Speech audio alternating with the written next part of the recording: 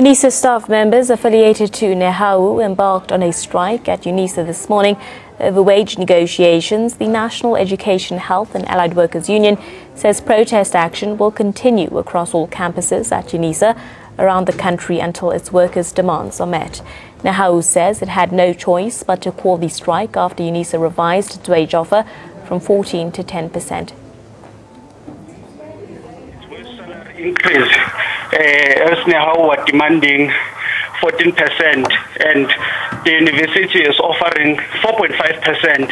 So we deadlocked at the CCMA and now we applied for a certificate to strike, and the strike was issued and it started today.